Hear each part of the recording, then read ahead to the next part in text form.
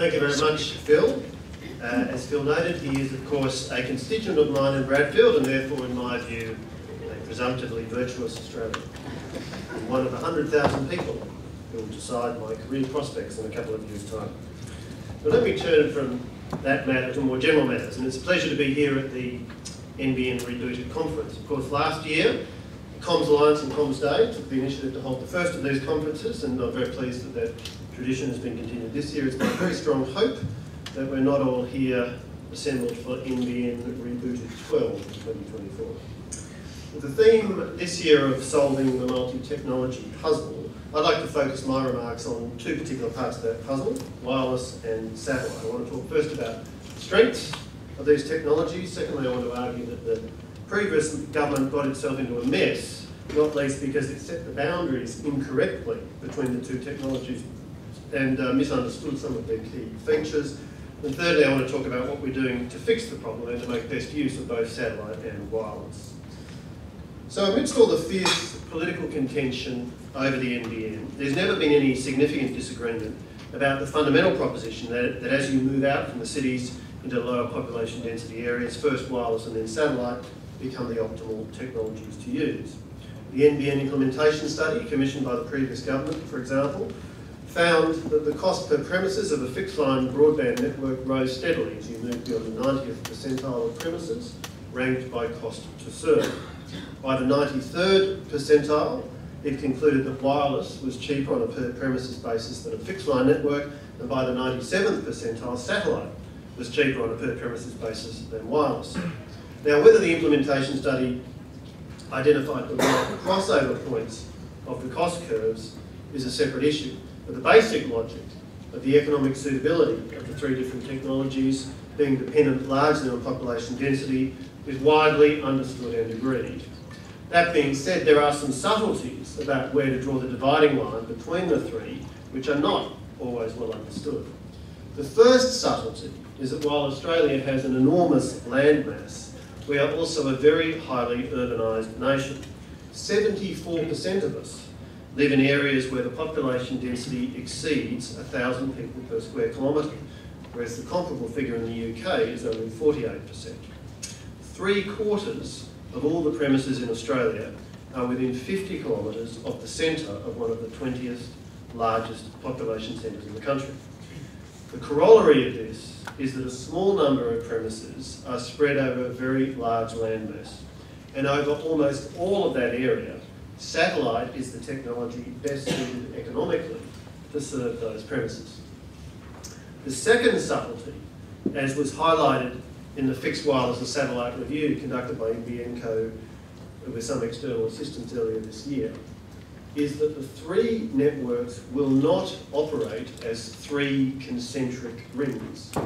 Instead, it's better to think of the fixed line network covering the big metropolitan areas, as well as some 600 islands or pockets around Australia, with the rest of the country being covered by fixed wireless or by satellite. The third subtlety is that while satellite may be the cheapest technology to use in serving customers across most of the Australian landmass, it is not cheap in an absolute sense. In fact, it's far from cheap. On a per customer basis, satellite is very expensive. For example, it costs around $7,300 per user to deliver services via NBN Co's interim satellite service. Satellite's real merit is that while it might be high cost, that cost remains unchanged regardless of location. It costs exactly the same to provide satellite to a location in the Sydney suburbs as to one 200 kilometres out of Alice Springs. I hasten to add, setting aside here the cost of truck rolls. This means that across most of the Australian landmass, satellite is the cheapest option, largely because everything else costs even more. To quote the implementation study, satellite services will continue to be important for providing broadband in the future due to the prohibitive cost of serving lowest density areas with other technologies. Given the fundamental economics, the Coalition has never contested the choice by the previous government to use satellite in regional and remote Australia. In fact, the Coalition has a long history of supporting the use of satellite technology. Both the $107 million high bandwidth incentive scheme introduced by the Howard government in 2004, and the Australian Broadband Guarantee, brought in by the Howard government in 2007, funded the provision of satellite broadband services. Of course, the Coalition also has a long history of backing wireless for the delivery of broadband in regional and remote Australia. In 2007, the Howard government concluded its competitive selection process under the Broadband Connect program with an announcement that it had selected Optus and Elders to build a fixed wireless network to deliver broadband services, with total public funding of $958 million. As history now records, shortly after coming into government, Labor cancelled the contract with Optus and Elders. In one of the many rich ironies in this twisted saga, Optus and Elders plan to use 2.3 and 3.4 gigahertz spectrum to deliver these services, and entered into a contract with Austar to purchase the spectrum for $65 million. 3 years later, NBN Co purchased exactly the same spectrum for $120 million. I want to now talk about some of the key problems with the fixed wireless and satellite rollout which we have inherited from the previous government. There's quite a few I could raise, but I want to highlight 4. Underestimating demand, setting the wrong dividing line between fixed wireless and satellite, misunderstanding the economics of satellite, and failing to recognise economies of scope with mobile. The first key mistake was that the previous government had severely underestimated demand for both fixed wireless and satellite.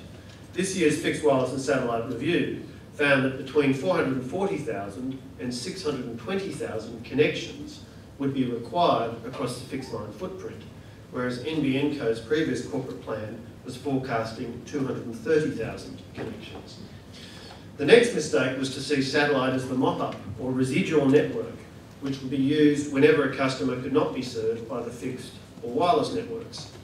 This was compounded by organisational problems, meaning that the fixed wireless people in NBN Co would decide certain customers were too hard to serve, but fail to tell their colleagues in the satellite area.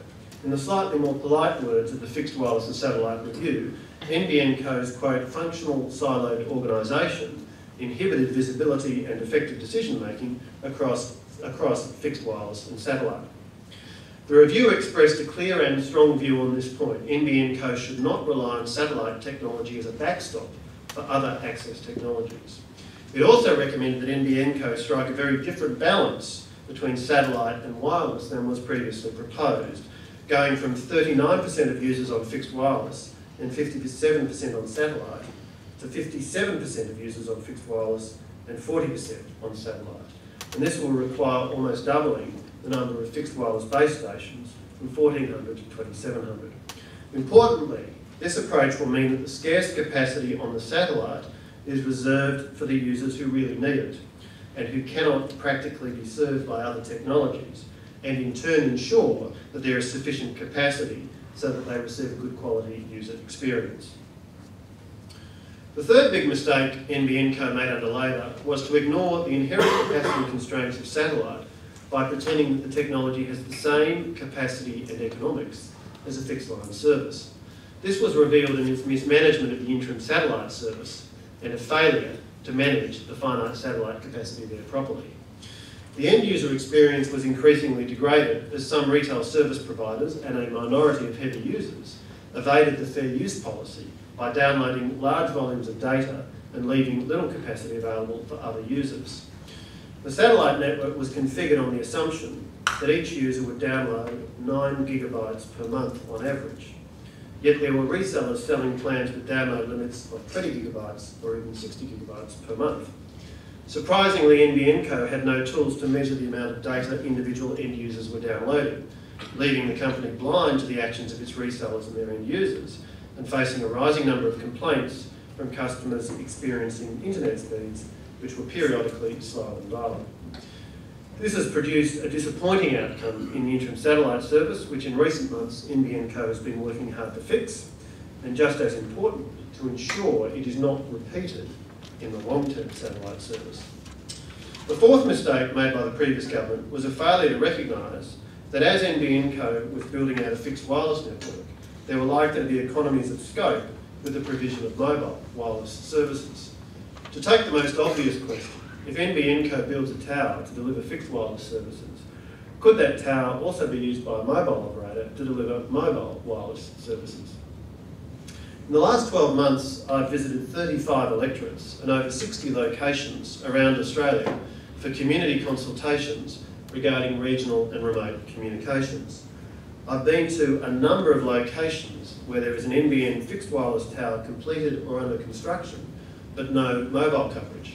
Sisters Beach in Tasmania, Daryeel in Victoria, and Dundalk in Victoria, to name just three. This suggests to me that the opportunities are more than merely theoretical. Let me turn now from a gloomy contemplation of the problems we inherited to the more optimistic outlook as we work to get these problems fixed.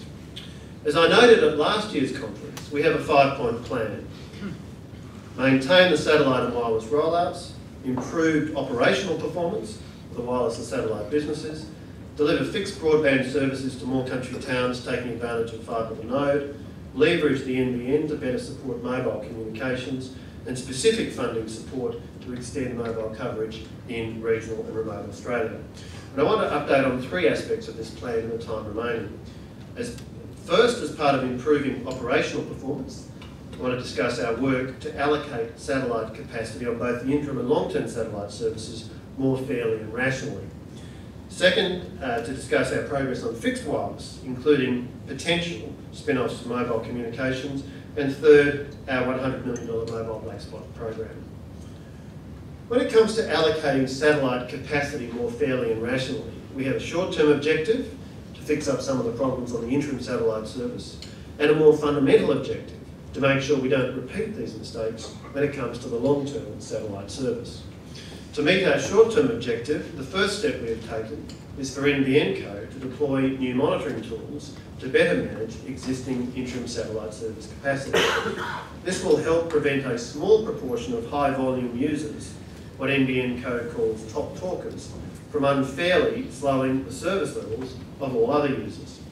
Analysis by NBN Co has revealed that the top 2% of users on the ISS are taking up around 20% of the capacity of the service. NBN Co is now working with retail service providers to better manage these users to create a more sustainable service for the other 98% of users. The company has deployed around 130 NX probe devices which connect to customer premises equipment to monitor real-world performance. Another measure we've taken to address the short-term satellite issues is to upgrade capacity on the ISS. This has been done to address the choke point of space segment congestion.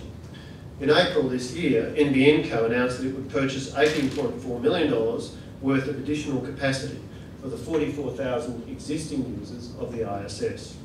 This will allow each user to receive around a third more capacity.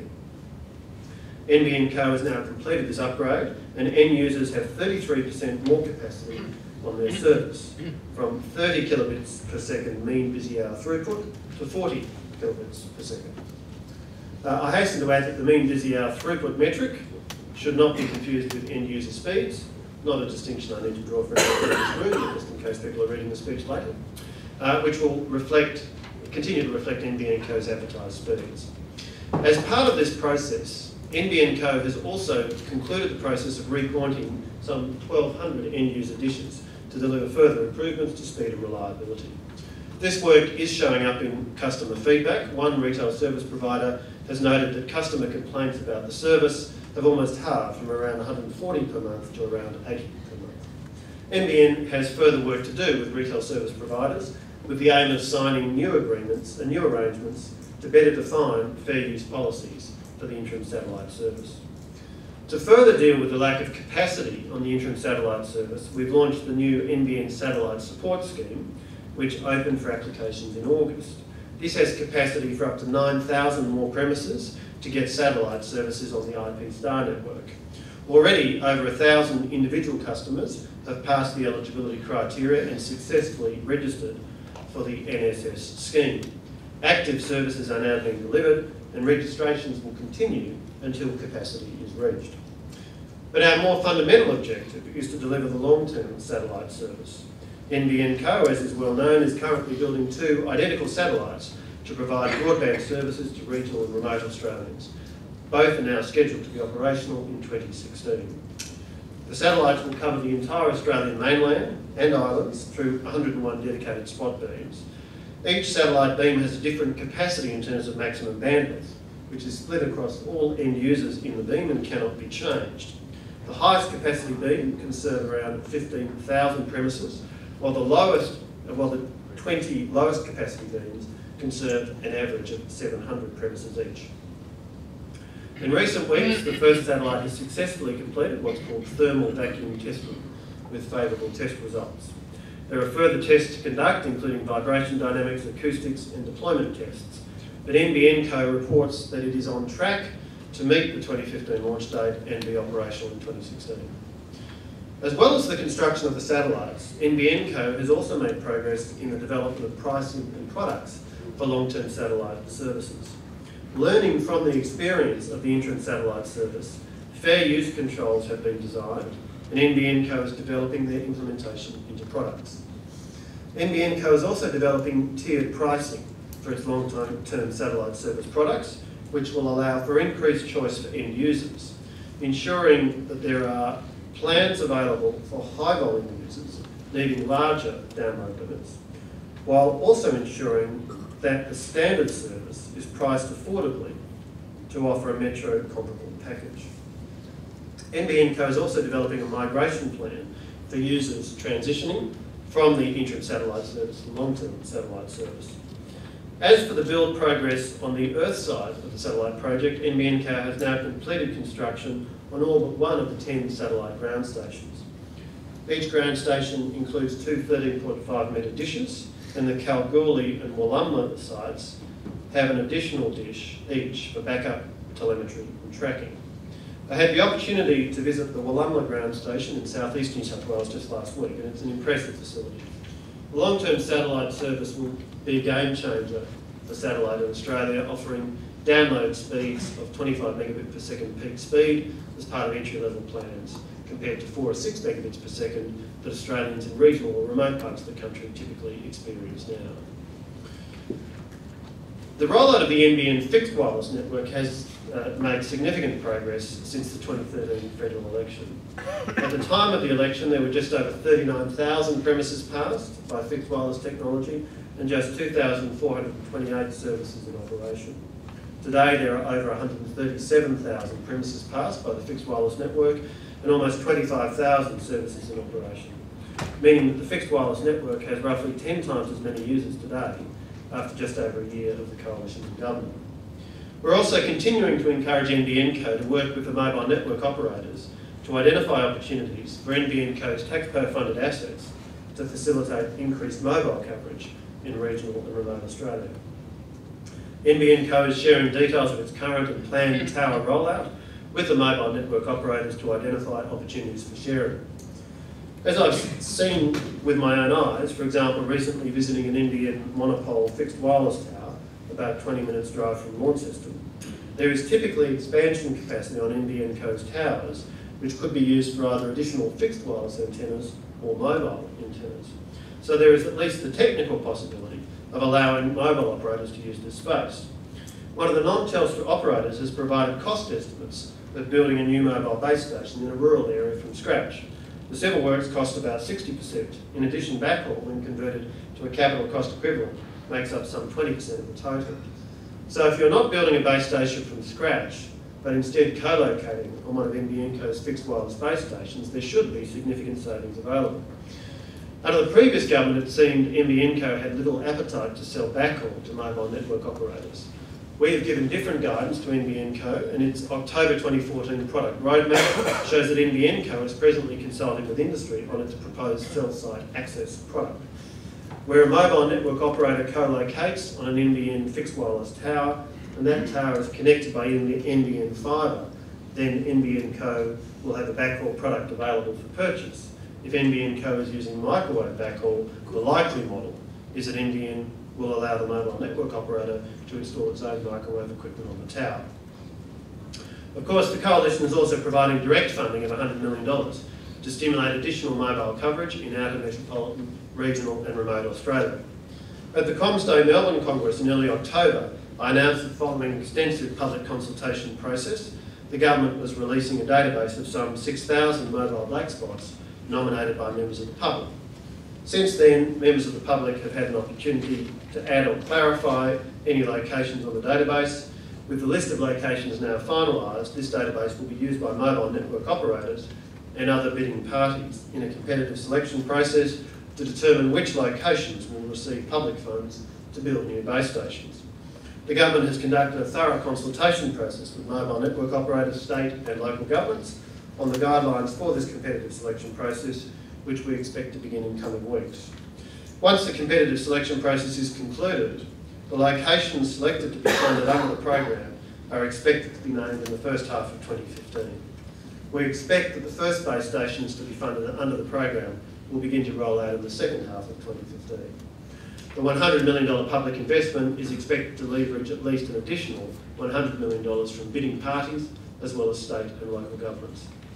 We've also, so the WA state government, for example, has committed $45 million to fixing mobile black spots under its own Royalties for Regions fund.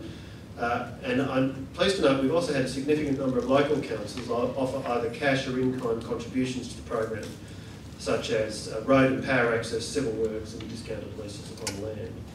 The program is expected to fund between 250 and 300 new base stations around the country. And I should be clear that this does not equate to covering only 250 to 300 black spots from a total of some 6,000. In many cases, a single base station will be capable of covering multiple locations. Around 3/4 of the nominated locations are within a few kilometres of another nominated location. Well, let me conclude with the observation that the theory of regional and remote communications is well understood, and wireless and satellite have a major contribution to make. Turning theory into practice was not the strong suit of the previous government, but by contrast, the Abbott government has a strong focus on implementation. We also have a deep commitment to regional and remote Australia, and it's no coincidence that the great majority of electorates in these parts of the country are represented by the coalition. As part of our focus on these issues, both Minister Turnbull and I have made a number of visits to regional Australia. I believe we're on the right track, but there's a lot more work to do as we get on with giving residents of regional and remote Australia the broadband services they need. Thank you.